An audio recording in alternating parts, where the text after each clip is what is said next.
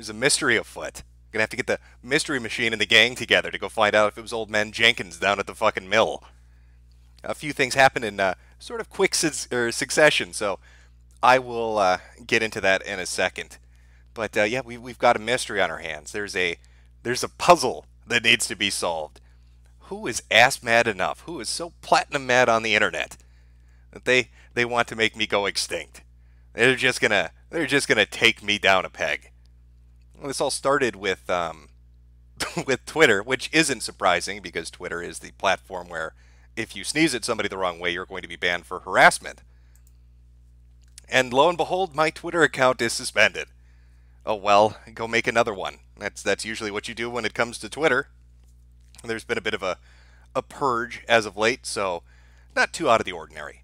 Not too suspicious, I suppose. But things really started to pick up when after the Twitter ban, all of a sudden, YouTube goes down. Late last night, my YouTube channel was terminated. I'd received 2 strikes. Now, I'd received 1 strike. That would make number 2. And the account was completely terminated. Now, what was really bizarre about this was the second strike isn't what gets your channel terminated. Usually on YouTube, you have a 3 strikes and you're out policy. For whatever reason, 1 more strike, I got 2 strikes, channel gets taken down. Absolutely eliminated, pulled down. Even more than that, trying to get into the account to file an appeal, I couldn't do it. So I was locked out of the account, it was completely shut down, all because I had made a video, or what I suspect was the video about a shooter that couldn't handle losing at video games. The flag that I'd received for that video was for spam and deceptive practices. And yet the message I received from YouTube that you can see displayed on screen, what people saw when they tried to go and look at the channel was, this account has been terminated due to multiple or severe violations of YouTube's policy, prohibiting content designed to harass, bully, or threaten. I guess I went a little too far. I made fun of a pussy that couldn't handle losing in a video game. How dare I make fun of a mass murderer? Who could be behind this mystery? That's what we're going to try to puzzle out today. I've got a list of suspects. And we're going to go over the pros and the cons of what makes them suspicious. So the channel gets pulled down, it gets the strikes, Facebook gets locked, Twitter gets pulled. And then last night on the kill stream, Keemstar happened to be in the audience watching it. He watches Ralph a lot. And heard about what was going on and said that he was going to contact somebody at YouTube and have them look into it. This is like at midnight, right? This is like 1 in the morning or something like that. Well, I don't know who he talked to, but within 3 hours the account was back up and operational and the strikes were removed. So whoever he talked to took a look at the videos and, it came to the conclusion, which I think is the right conclusion, that they're not violating anything. The videos aren't a violation of the terms of service of the platform. It's very bizarre what happened, but I just want to throw that out there. Thank you, Keemstar, for getting my account unfucked. It was very kind of you. It has to be something recent or something controversial. Can't be something from just years ago. Wouldn't make sense. Can't be some series of videos or a group that would have been affected years ago. Why would they choose now? Why wouldn't they have done it right then? They wouldn't, of course. So the first on the list, our suspect number 1, the furry fandom. Now, I had put out a video called CyberYif77 making fun of the people that were getting hypersensitive, getting very, very upset about a joke that the developers had made. It was a very basic joke. It wasn't really that offensive. It was, did you assume our gender? Meant in jest. It was a playful little jab with somebody that was making a little joke of their own. It was we have this mindset, right, where we want developers to interact with us, where we want to be able to talk to them, regardless of whatever the platform is. So when you finally have a developer that's willing to shit around, banter back and forth, and talk and engage with you, it really sucks to see a group of people come in and fuck that up, because they're going to be gun shy the next time. So you've got a rare select amount of them that will do this, and they're just joking back and forth with somebody that's tweeting at them, and these people get very upset. Now, who are these people? I probably should have put a slash on this, but I'll get to that in a second. A majority of them were furry otherkin. You could go to their profile, you could see the he, she, they, them, their, it pronouns listed proudly. Their headmates were listed. I swear to God, one of them had headmates listed and had like a link to a fundraiser to raise money for the rent for their headmates. I don't know how that works, but they found a way to pull it off. They found a way to work the system on that particular issue. Yeah, I'd said in the video, and I stand by it, that the more easily offended somebody is at a banal joke on the internet, the more likely their bio on social media is full of batshit crazy stuff. And that pretty much held true to the people getting offended by the tweet put out by the Cyberpunk developers. Now, that, again, in a large part was people in the furry fandom. The other portion of that would be Reset Era. Now, Reset Era, they had a thread about this. I should give some background on this so you guys can understand. NeoGAF used to be known as the biggest hug box on the internet when it came to talking about video games. But their admin, I think it's Evilore, I can't remember off the top of my head, some stuff he had done and said and was known about years and years ago came out. And this is about a year or two ago. And his forum went apeshit. Now, he had facilitated this, right? He had grown this kind of culture on his board where people could be hypersensitive and easily offended. And it finally came in on him. All these people he'd raised up to be like these SJWs, these really far-leaning leftists, hypersensitive people that couldn't take a fucking joke. You know, he had let that grow and grow and grow, and it metastasized. It turned into this large, disgusting, tumorous, cancer-filled growth on the website. And they finally set their sights on him. And it created a mini shitstorm that lasted for a couple of days. The end result of that was all these people leaving NeoGAF.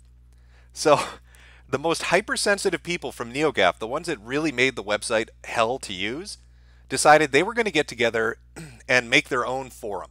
And they were going to call it Reset Era. So they made the ultimate hug box, like the elite version of a hug box. Like, this is Hugbox Pro. This is Hugbox X, right? And they had a thread about this. And all Reset Era really is, when you go to browse it, is who can virtue signal the most and who is the most progressive. And if you step out of line even a fucking little bit, you're thrown to the wolves. So they had a thread about the devs. They had a thread about the controversy. And they banned 100 people in one day. Reset Era banned 100 people of the most hypersensitive people from NeoGAF, the most PC liberals you can imagine. Got banned on the most PC liberal hugbox you can imagine for not being progressive enough. 100 counts get nuked because people were like, well, it's just a joke. Why are you so upset? In fact, you know, if I can find this, let me see if I can find this, because I'm fairly certain I posted this. If I can find the image, I'm going to throw it up on screen just to give you an idea of the kind of people I'm talking about and why I would suspect that it could be the furry fandom / Reset Era. Because when you see the ban reasonings, well, two things are going to happen. One, you're probably going to agree that it would make them a likely suspect, but two, you're probably going to want to go to the forum and see how quickly you can get banned. And I'm going to guess within 10 seconds. They don't handle jokes very well over there. It's not it's not their thing. I'm going to have to pull this up from Facebook. And hopefully it comes through good enough. Let me see if I can put this on screen so you guys can see it here. Display capture. No, I want window capture, I think. I want you to take, this is a picture of the captured bans that happened on Reset Era in relation to the Cyberpunk devs and their statement. Let's just take a look at some of these and you tell me if they come across as insane, because they are insane. Here's the ban list. Users permanently banned for downplaying transphobia, conflating bigotry with dissent, transphobic trolling, equating rules against bigotry with book burnings, community hive mind trolling. How do you community hive mind troll? What does that even mean? Are they saying that there's a community outside of Reset Era that's hive mind in their thinking and they're coming to troll? Or are they actually saying that you're trolling the hive mind that is Reset Era? Downplaying concerns of LGBT people, downplaying transphobic rhetoric, inflammatory drive-by, dismissing the harm transphobic behavior, downplaying transphobia, history of dismissive drive-by posts, dismissing minority concerns, downplaying transphobia, victim blaming, trolling, peddling disinformation, transphobic trolling again. using terminology meant to ridicule concern regarding social issues, downplaying minority concerns. And this is my favorite, because I think this is the most honest ban I've ever seen on the internet in the fucking history of mankind. User banned for 1 month, trolling a sensitive thread, prior history of infractions. They outright stated, trolling a sensitive thread full of sensitive people on a sensitive website. Why are you so insensitive? This is Reset Era. How dare you come here with your inflammatory drive-by postings of transphobia? Don't you know we're sensitive? Don't you understand that Reset Era is a sensitive website? Oh, this is shameful. What are you doing? Just take a look, chat. Take a look. This is what NeoGAF got rid of. I know, NeoGAF has a hell of a reputation, and a lot of it's rightly deserved. But this is the cancer that had attached itself to NeoGAF and went to form its own website. This is Reset Era. This is what they excised. This is what Evilor, or whoever, cut out of his body to save himself. Hive mind community trolling. Trolling a sensitive fucking thread. Equating rules against bigotry with book burnings. How does that post even work? What the fuck does that even mean? So, you can see why I would suspect it. The video went up about a week and a half ago, 2 weeks ago. And people on Twitter were very upset. There were a few key people that were very mad, some of whom were highlighted in the video, some of whom aren't just part of the furry fandom, but are a part of Reset Era. That's why I put the little disclaimer about DeviantArts at the beginning, because, well, a lot of the communities that got made fun of there, a lot of the ones that were mocked were furry communities, and they didn't freak out. In fact, surprisingly, a lot of the people on DeviantArt drew fan art because they thought it was funny. So you can take it as you will, but that would be suspect number 1. Acid Magma, you going to create a new Twitter gem? No, you see, when you're banned on Twitter, you can't make a new account. Now, the account that I was banned on was made in 2016. So if I made a new account after 2016, well, I'd get banned right away for ban evasion, right? Now, on the other hand, my good friend, a very good pal of mine, Mr. Anti-Bully, he's had an account from 2011, so clearly that couldn't be me. I couldn't have made that account. That couldn't be my account. But if you want hot banter, feel free to go check out Mr. Anti-Bully on Twitter. Throw it out in the chat. Who do you think suspect number 2 is? Take a wild guess. But I'm seeing one name in particular. Are you all a little Nostradamuses? Are you prescient? Bunch of psychics in my chat? I'm seeing a lot of Matt knows. Does Matt know? I don't know, but he is suspect number 2. The Quarry King. Jarbo the Hutt. He goes by many aliases. Odin, God of Ass Pain, is another one that you might not be too familiar with. Good old Matt Mundane. This is the one that Keemstar thought did it. In fact, he outright accused him on Twitter of it. For those that don't know the backstory, I'll try to keep it brief and then go over why I think he might have done this. I was offline for a couple of weeks, a minor health thing in the hospital for a little bit. When I came back, I happened to notice that somebody had posted some funny stuff about Matt, about old videos he had done. One of them was called the Polly the Polar Bear video, in which Matt went through words of the day in a stereotypical hillbilly voice and went into some racier bits of comedy with it. So I posted it. Within me posting that clip, his old video, Polly the Polar Bear, within 6 minutes of that, Matt had pulled down the video and issued a fucking apology on Twitter. He issued a fucking apology for a polar bear puppet video from 7 years ago. I guess he was really concerned about his image because we all know, based on his social blade, he's the hot topic of the fucking internet. Now, fast forward a few hours from that happening. The Ralph Retort decides to host a stream of his, the Kill Stream. He does that every night, every weeknight. And they were going to talk about Polly the Polar Bear because it was funny. I made a little video for Ralph, highlighting some of the things Matt's done, and then ending on a joke about Polly the Polar Bear. Now, what you need to know is, he was streaming, I'd say, for maybe 10 or 15 minutes before the stream instantly went down. It was pulled down. I've seen a lot of streams get pulled, but it was within 10 seconds of the video ending and him starting to talk on the stream that it gets yanked down. Now, to me, that was pretty clear indication that this was Mundane Matt. Ralph finds a backup stream. He goes on to talk about it, and I join him. And we're talking about who we think might have done this, who would have pulled his kill stream down, who would target him. And I flat out said I believe it's Mundane Matt. I believe there's a lot of evidence that Mundane Matt engages in this behavior. He's targeted multiple people, Dame Pesos, Godwinson, just a lot of people. Anytime you'd put a video up making fun of Mundane Matt, all of a sudden, really strangely, such a coincidence, it would get pulled down damn near immediately. I mean, hell, Dame Pesos didn't just get his YouTube yanked, he got his fucking Twitter pulled too. Does that sound familiar to anybody? A couple of different accounts got pulled down because he made fun of Matt. Interesting. So we're discussing this on Ralph's second stream, and we get Mundane Matt to come on. Matt spent the next hour telling everybody how innocent he was. He's such a good boy who didn't do nothing. The Quarry King couldn't possibly have flagged those videos. He couldn't have targeted the kill stream. And he was out collecting boulders. It's a normal activity everybody engages in. That was his fucking alibi.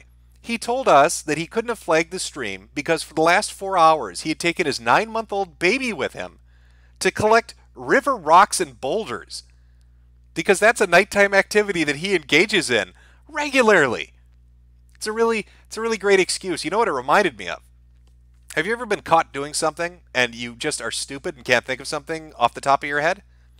When I was very young, I'd say 12, I smoked pot for the first time. And when I came home, completely oblivious to the effects of pot and how it makes you look, my eyes are blazed red. My mother looks at me and says, "Why is your eye red?"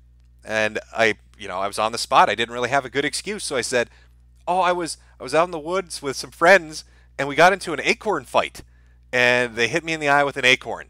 I thought this was the best fucking excuse in the world. It was so airtight. What a fucking alibi. And she sat there for a minute, kind of looking at me. She's like, "You got hit in the eye with an acorn." I was like, "Yeah, it's really tragic." And then she kind of pauses and looks again and says, "And the other eye?" And I wasn't prepared for that question either. I was like, "It was a second acorn? I got hit in both eyes with 2 acorns in the same fight? It's it's astronomical odds, but I got nailed." Of course, I got grounded for that because who wouldn't be? I mean, it's a fucking retarded excuse, but that was Matt's excuse. He's on a stream being accused of taking down streams and videos, and his excuse is, "I'm collecting fucking boulders and river rocks with my 9-month-old baby." I'd break that right up with my "I got hit in the eyes with acorns" story.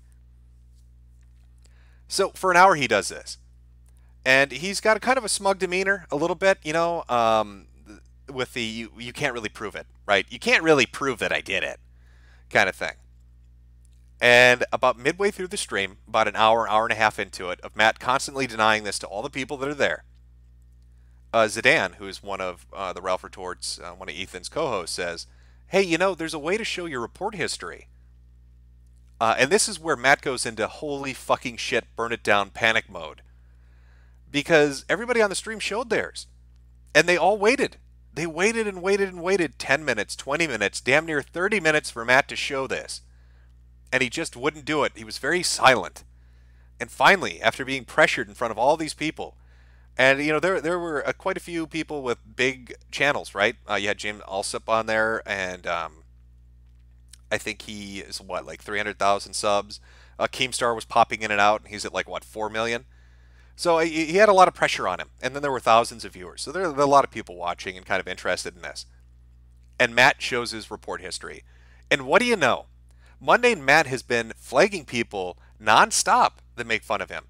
He flagged Dame Pesos multiple times. He flagged Andy Worski when Andy Worski made fun of him. He flagged Tonkasaw when Tonkasaw made fun of him. He made fun of Failure Hates You when Failure Hates You made fun of him. He went after clipping channels. He went after smaller channels that he would have no reason to even be aware of. Because as we found out on the stream, he had set up Google alerts to his fucking name.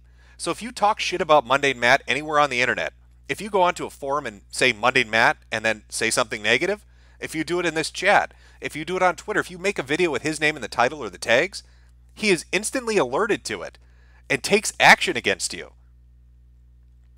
Hour of denial, and he got caught red-handed flagging all these people. And there's speculation that he altered it. He used inspect element.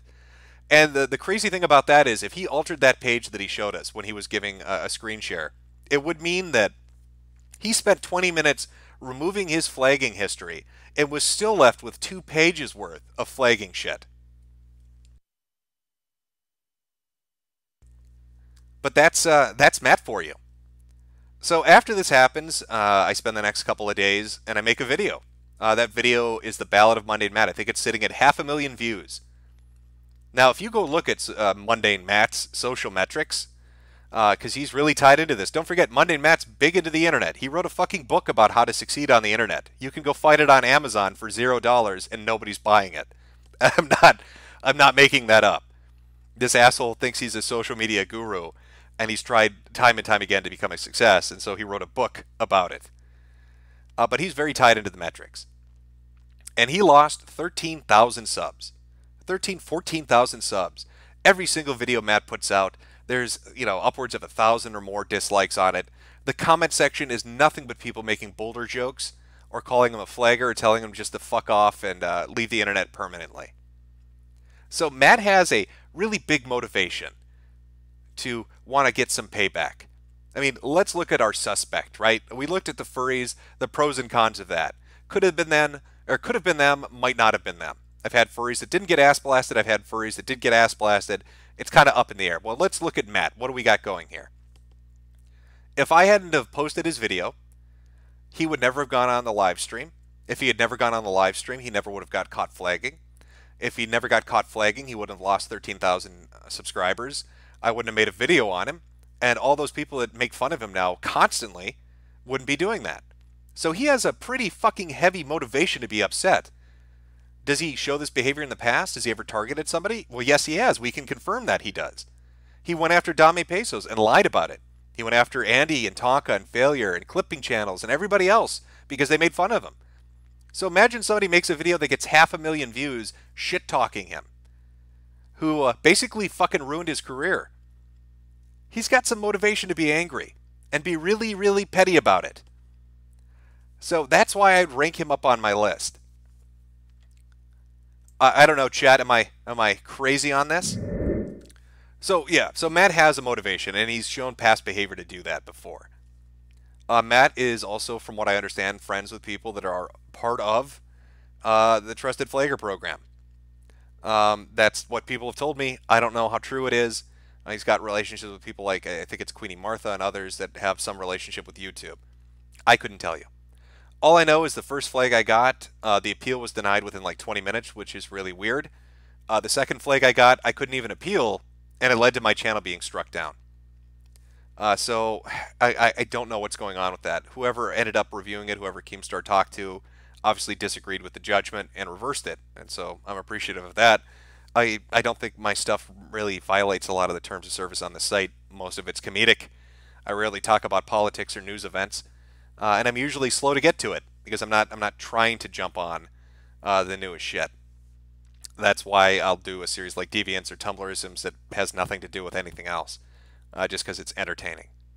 So the Quarry King is suspect number 2. Now I've got a third suspect. This third suspect, well, how do I introduce him? He is, of course, the Trout Father. I'm talking about Kraut and Tea, or Kraut and Tears, if you will. Much like Mundane Matt, Kraut does have potential reasons for being angry with me. I made a 4-video series about his retarded gay 24-hour opping Discord spurgery, in which I laughed at how dumb it was. Two of them were dedicated to things he had done before that and the organization of his Discord, and just the stupid shit that he was doing. Third one was related to somebody that was in the Discord off and on, and somebody that they kind of all knew each other, related to Kilroy. And, strangely enough, by the way, Kilroy was an event that was planned by a woman that was in that Discord, and Mundane Matt was a speaker there. Huh. Anyway, And the fourth video talked about the doxing allegations that were a part of the Discord and everything else that was going on in there. Now, when you talk about coincidental timing, Kraut disappeared off the internet after those videos went live, and he was getting a bunch of backlash. And now he's back. And he put up 2 videos, a return video and then a video going after Coach Red Pill. And the weird thing about this, the thing that's very fucking strange about this, is that my channel went down, right? I'm sorry. I started getting flagged about 5 minutes before his videos went live. So my Twitter account gets suspended, Kraut's videos go up. And then after that, my YouTube account goes down. And then after that, my Facebook account gets locked. So here we have the Trout father making his glorious return. And the guy that made fun of him in his videos for the dumb shit that he was doing mysteriously is removed from any platform where he could make more jokes about how dumb this shit is. Really gets that noggin jogging. Really coincidental timing. Now all of Trout's little friends, like David Shitrat and all the other YouTube academics, very gleefully talking shit about my accounts going down and saying how it was a tinfoil hat conspiracy. Even though, you know, the weird thing would be David Shitrat saying that when he's basically on tape telling Kraut that he wasn't going to pass along information to SJWs to target people because he's not that scummy.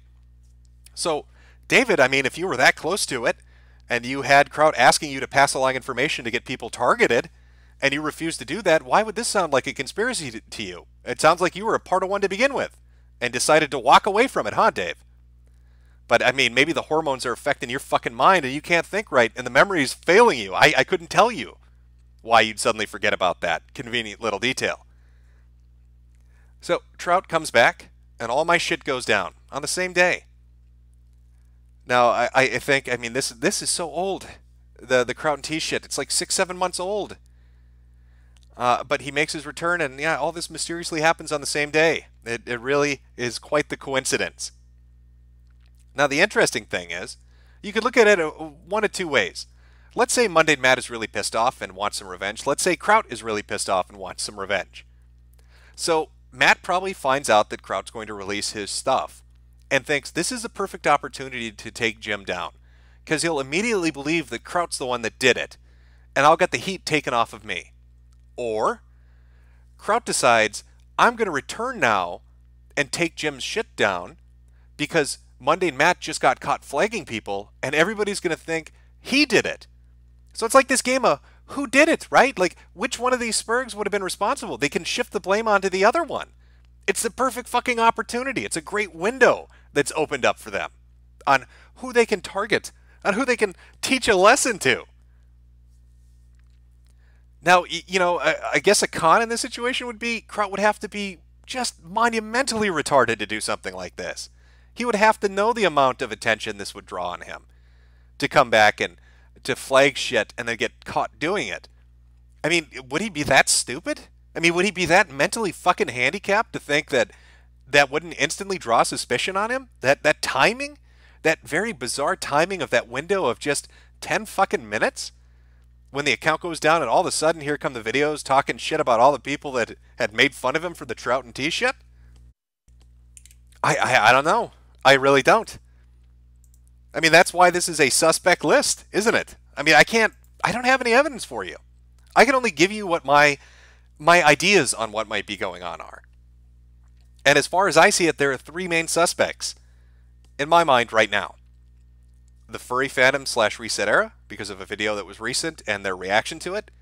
Mundane Matt, the Quarry King, because of a video that was recent and his reaction to it. And Trout and T, because he just came back and he's looking for some revenge. And that revenge was in the form of videos, but maybe that expanded into another form. You know, the we can't let Jim have his say form. I don't know.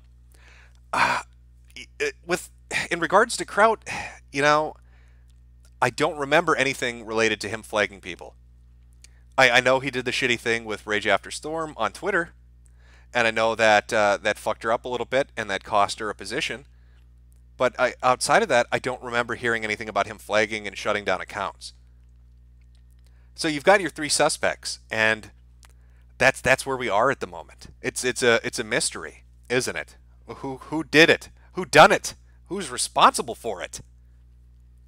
I will say this though, and I've noticed this is a common theme when any individual or group of individuals decides to fuck with somebody online. They never stay quiet about it. It might be a day, it might be a week or a month or a year, but eventually they slip up. They want to brag a little bit about it. They want to talk about what hot ops they're running. They want to get a little credit for what they've done. And so they open their dumb fucking mouth.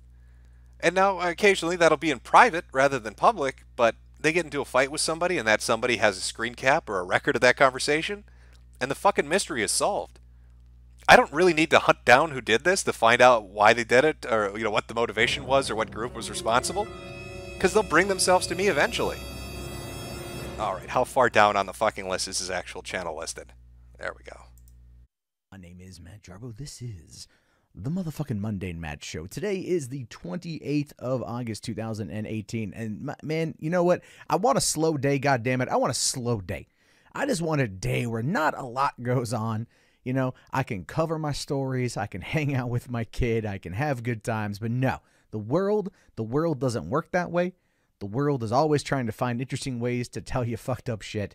And this, of course, today, Jesus, is no damn different. It's no damn different. First things first, there were some accusations made against me last night in regards to some persons having their accounts taken down. False. Fake news. Wasn't me. End of story. Moving on. I'm not going to address it again. But there's a... It's me, guys. Isn't that funny? Oh, your account got taken down. Giggles. I'm just giggling over here. I'm just Mundane Matt Monday, the Boulder King, the Quarry King. Just having a little bit of a giggle, having a little bit of a laugh. Wasn't me. Not going to address it. That's false. I never flagged anybody, even though I got caught red-handed doing it. It wasn't me. I don't know, Matt. Seems a little bit suspicious.